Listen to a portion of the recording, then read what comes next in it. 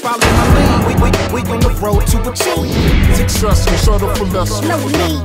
If you could dream, you can achieve what you believe. What's going on, fam? Welcome back to the channel.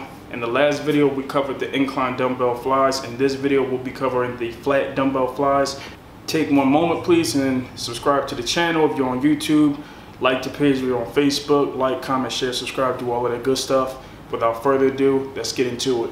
We approach this exercise the same way we do with the incline dumbbell flies.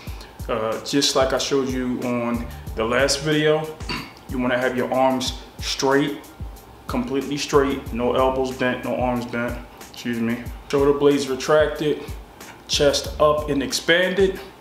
And then as you come closer to your chest, performing the exercise, you only want to come within 3 to 4 inches of your hands. They do not need to touch each other.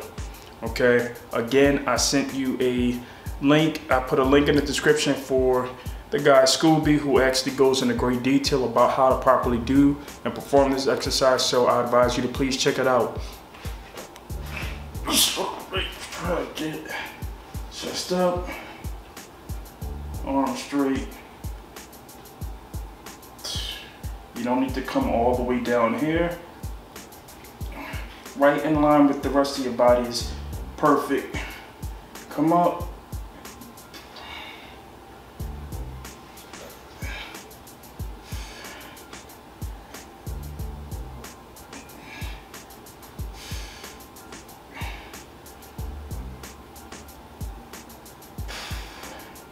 Remember, this builds the inner pecs.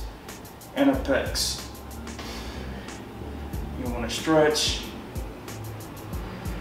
contract, stretch, contract. That's the primary reason why you don't have to necessarily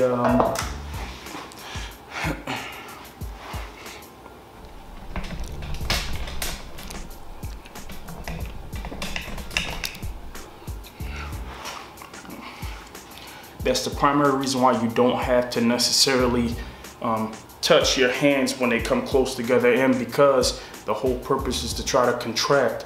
You'll be able to contract once you actually get it within 3 or 4 inches of each other. Again, that builds the inner pecs, still in line with the middle pecs, right?